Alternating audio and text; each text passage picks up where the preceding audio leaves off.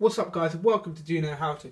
And in today's video I'll be showing you iOS 9. As Apple have released iOS 9 much earlier, reasonably earlier than they would have said they'd release it, roughly around the 20th, and as of today it's the 17th. So yeah, I'm going to go through some of the tips and review it roughly. So yeah, for a start, iOS 9 is considerably similar to iOS 8 with not many changes, but the changes you could tell the difference. So if you go to multitasking, you can see the differences like straight away.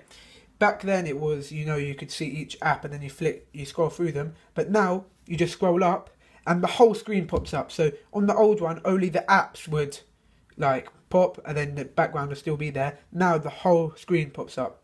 So yeah, that's one change. Another change is Siri. Hi.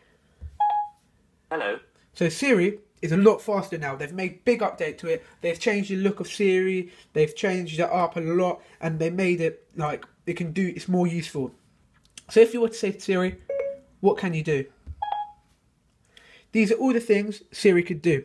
Whereas on iOS 7, it couldn't do as many as it can now. So they've made a massive impact on Siri as they're trying to, use it more. As in, let's say if you were to type something on somewhere, you go here, you can use Siri, hello, and whatnot, so you can change it up.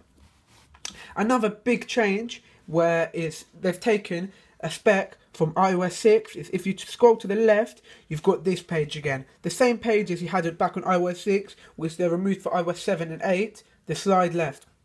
So what you could search for stuff much easier, and you could go directly to applications. Whereas you could do it this way as well. It's the same.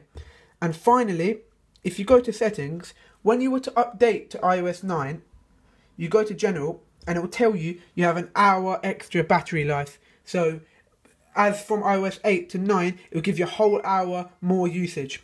So on iPhones and that, you could actually change it to power saving mode. You don't have that on iPad, but yeah, you could change it to that.